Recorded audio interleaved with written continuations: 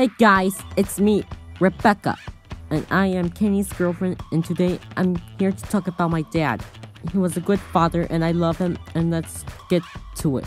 He is nice to me and helped me and more love things.